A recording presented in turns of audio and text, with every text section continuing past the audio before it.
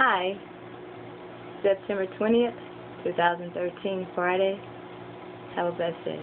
Have a good day. Have a wonderful day. Have a lovely day.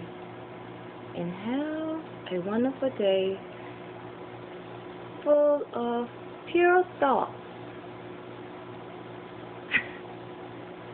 and that is, unto the pure, all things are pure.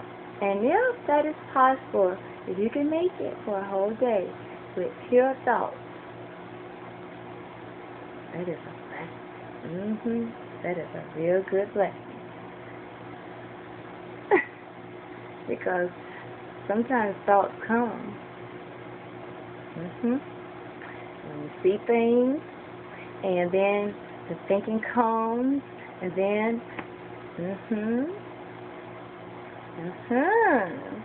and so if impure thoughts come, you can always pray about it.